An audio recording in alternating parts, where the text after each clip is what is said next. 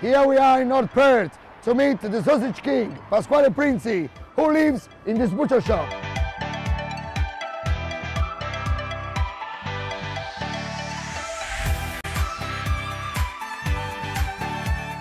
Hi Pasquale. Sure. How are you? Very good, how are you? Very good, thank you. Thanks for making time to meet with me. Oh, mate, anytime I can make it.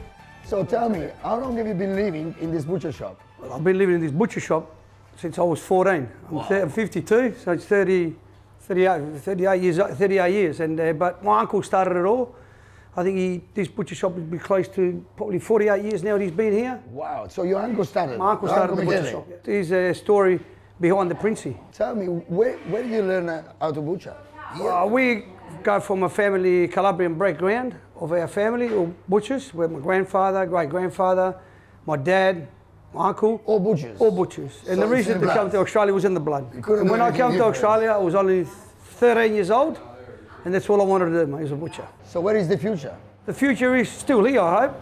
God knows we got all our health. A few years ago, we got invested into a farm where we do our own lot feed. We got our own, a little bit of share on our abattoirs, which we do, which is our gingered meat works. That's the reason why we probably have got the quality we have. And each and every piece of meat that's in this butcher shop, I know exactly where it's come from. So roughly, how many hours a day are you in here? Mate, I'm here from 3:30 to 4 in the morning till 5:30, 6 at night sometimes, and I enjoy every bit of it.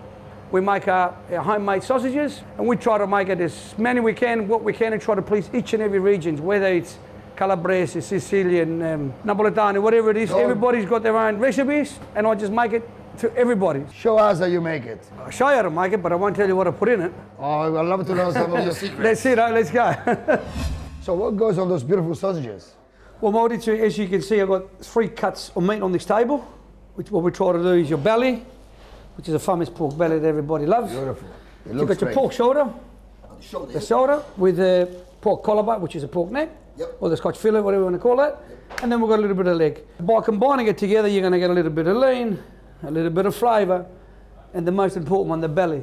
And this white stuff is the best part. The whole pig goes into sausages. Yeah. Brilliant. What are you doing now? What we did now, like I just said to you before, we bind a little bit of shoulder, which is a little bit of the shoulder, a little bit of the belly, and a little bit of the leg. So we mincing this by hand or better? No, we've got a machine next to it. In the old days, we used to cut it by hand. We can do that, mince it through there. So we throw in the machine. A bit of that one, and a bit of leg.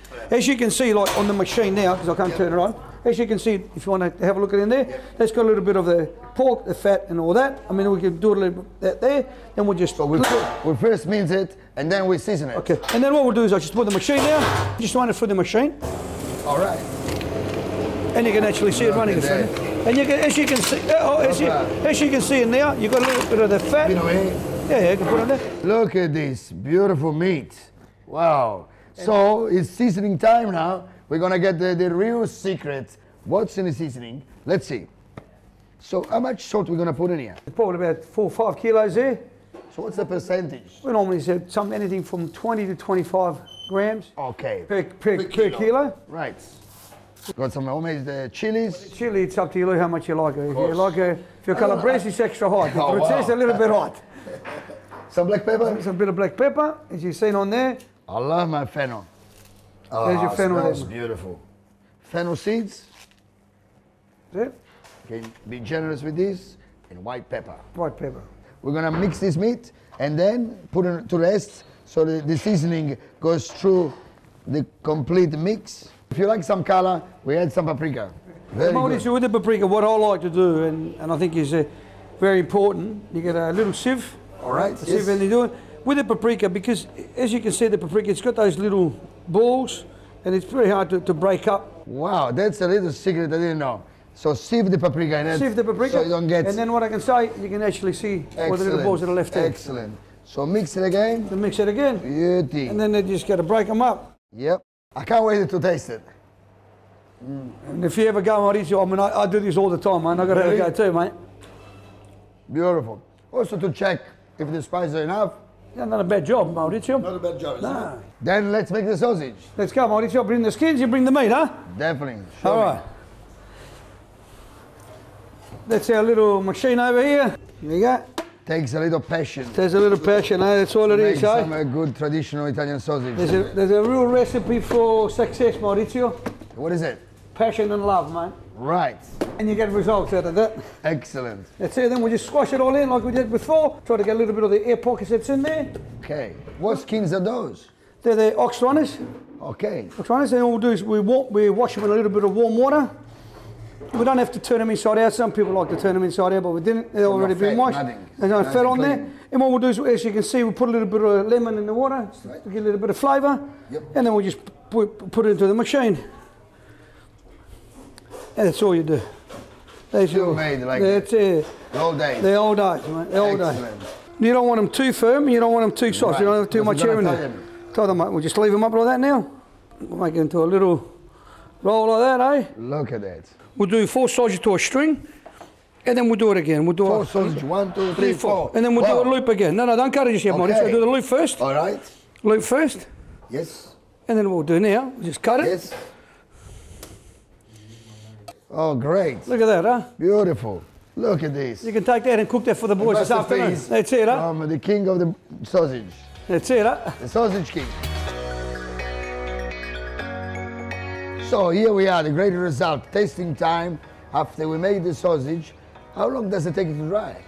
Well, Mauricio, these sausages you've seen over here now, they're probably on about just close on 2 weeks. I always like to cut it on an angle, so then you can see a little bit of the fat. You don't get the whole lot of the fat on it. Mauricio? It's, this is art. Well done.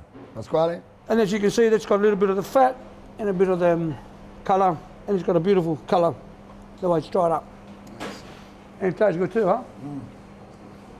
Amazing. All right. You can't do without some beautiful sausage like those. Fresh Italian sausage is definitely one of the most traditional, Italian recipe.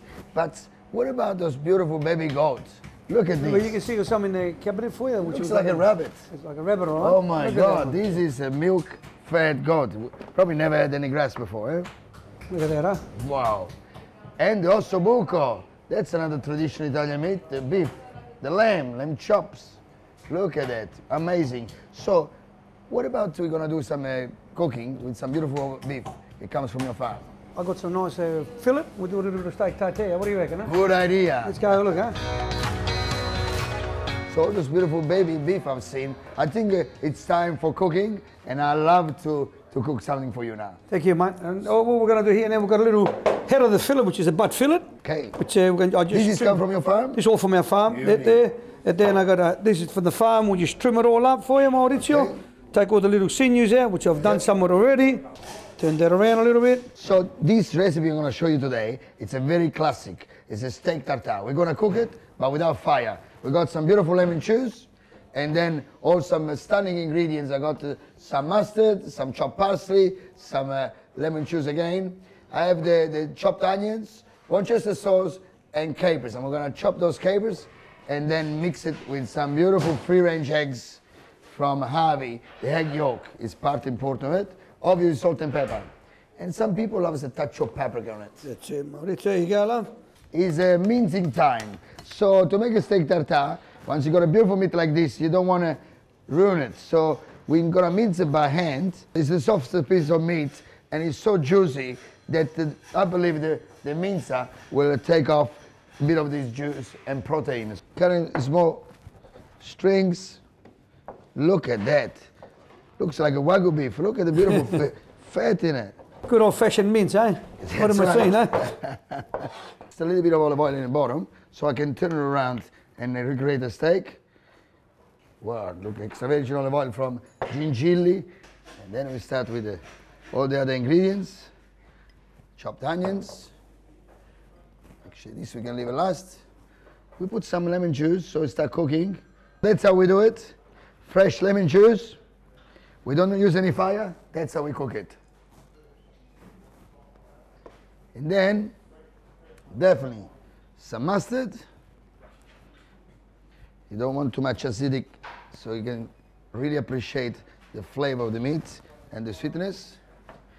Some Worcestershire sauce. And now, we mix it. You'll see the color will change from red to gray. You can put some parsley.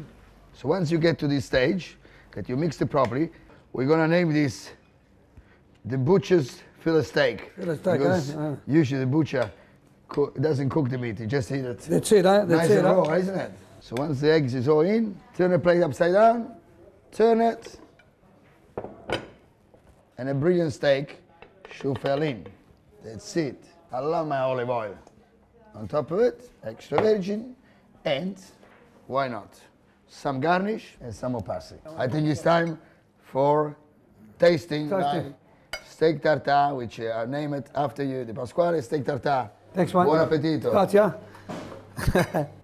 And that's how we eat it. Sitting down in my beautiful restaurant, anytime, with the best beef from Pasquale Princi, from his farm in Gingin.